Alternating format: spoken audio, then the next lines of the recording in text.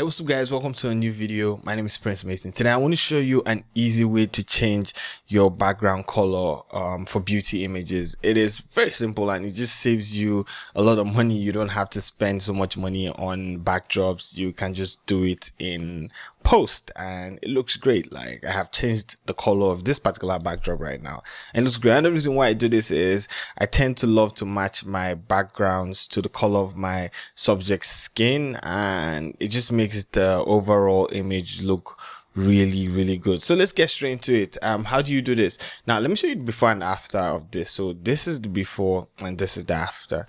Now with the before, the image probably stands out a lot because the background is very different from her skin color, and that's great. You know, you can go with this. But on my page recently I've been doing something where I kind of love the whole earth color theme, and I love the fact that their skin color kind of matches a little bit with the background, and I feel like it just makes the overall image a lot more pleasing. I mean, it just works for me. So great.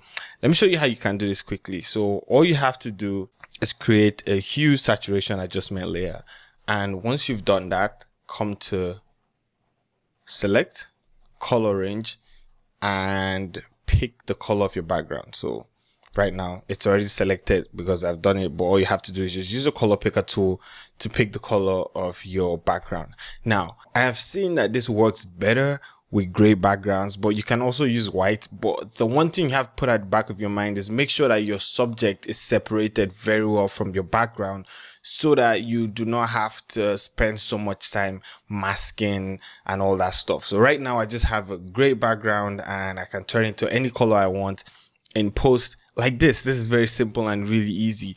But if it's a white background that's spilling up to your subject, then you have to do a lot more masking, which I would definitely not recommend. So if you have a gray background, just use that. Like this right now that I used for this shoot was just a board behind the subject. So now I'm just going to click OK. You guys can see that it got some part of her hair, so I'm just going to press the slash key on my keyboard and you can see everywhere that's masked, right? So right now I'm going to pick my brush tool,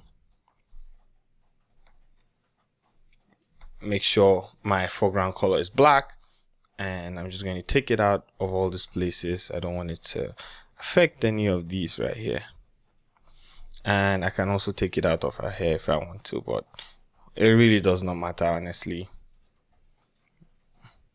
For the hair, doesn't really matter. Okay, great.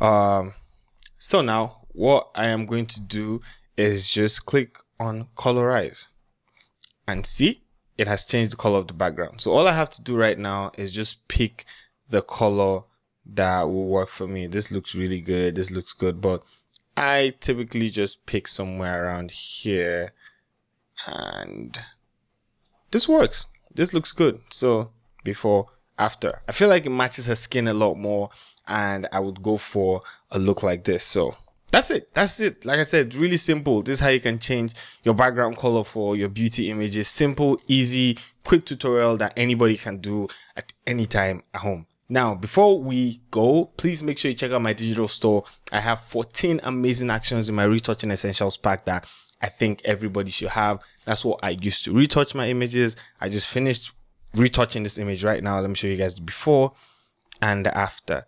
The before and the after. So you can use my retouching essentials pack plus all the tutorials I have to learn how to retouch and get final results that look just like this. Also check out my skin tone lots. I use it all the time for my images. And just to show you guys quickly, for this particular image, all I have to do is go to color lookup, load 3D lot, pick the lot that I want. In this case, maybe let's see what 6 looks like. Oh, 6 looks good. Before, after. Let's check out what 4 looks like. Maybe I'll go 4 instead of 6. I'll go 4 instead of 6 and just reduce my opacity a little bit, and this just gives me a pretty nice look. It's just a way to finish your images. I call them finishing lots. You should definitely check those out too. I have for both light skin tones and dark skin tones, And yeah, that's about it. Check out my digital store. I have some freebies there too. My frequent separation actions are free for both the basic and the advanced. And you can also get my blue tone LUTs and a couple other things that I have there that you can just go get for free. And also I have some raw images that you can download and use to practice. But anyways, like I said, today is just a quick and easy tutorial. I'll see you guys in the next video. Also, if you haven't seen the video on how to retouch a dewy look like this, or how I retouched a dewy look like this, I'll put it in the description below. Definitely check out that video. I just put it out yesterday. Anyways, I'll see you guys in the next video. Have an amazing day. Peace out, guys.